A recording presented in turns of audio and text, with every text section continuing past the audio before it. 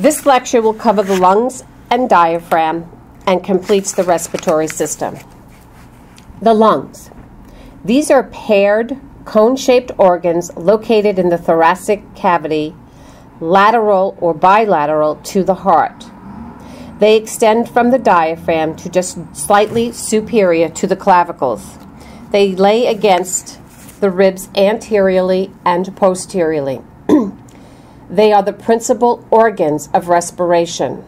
The function of the lungs is to exchange respiratory gases, your oxygen and carbon dioxide, between the lungs and blood via your capillaries.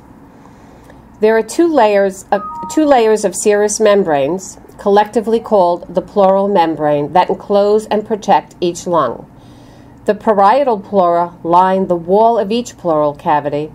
The visceral pleura covers the surface of the lungs. The pleural cavity contains the pleural fluid, which lubricates the membranes, thus preventing friction and allowing the pleural membranes to glide easily over each other during breathing. The right lung has 3 lobes and the left lung has 2 lobes, so we're going to compare the two. The right lung is shorter and wider due to the fact that the diaphragm is higher on the right side to accommodate the liver. Again, the right lung has 3 lobes and it has 2 fissures. The lobes are designated as the superior lobe, middle lobe, and the inferior lobe. The fissures, they are called the horizontal fissure and the oblique fissure. The right lung has 3 secondary bronchi, 1 for each lobe. The left lung has 2 lobes and 1 fissure. The lobes are designated as superior lobe and the inferior lobe. The 1 fissure is called the oblique fissure. The left lung has 2 secondary bronchi, 1 for each lobe. Let's describe the lung. The apex is the narrow superior portion. The base is the broad inferior portion that rests on the diaphragm. The hilum or hilus is a slight indentation located on the medial surface of each lung through which your bronchi, pulmonary blood vessels, and nerves will enter and exit.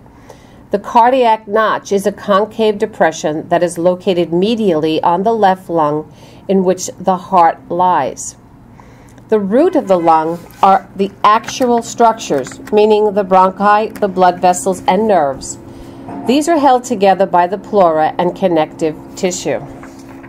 The diaphragm, which is also known as the phrenic, is the principal muscle of respiration. It is a dome-shaped muscle that is situated between the thoracic and abdominal cavities. It has 3 openings: foramens, apertures, or hiatuses. Let's talk about each of these openings.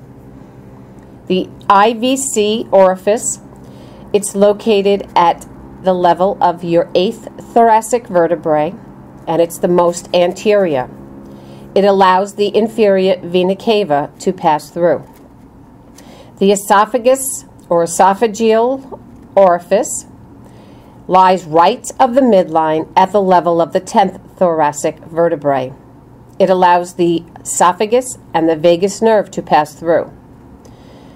And finally, the aortic orifice, this is the lowest one at the level of T12. And it allows the aorta, the thoracic duct, the azygos vein, and the hemiazygos vein to pass. This concludes the respiratory system.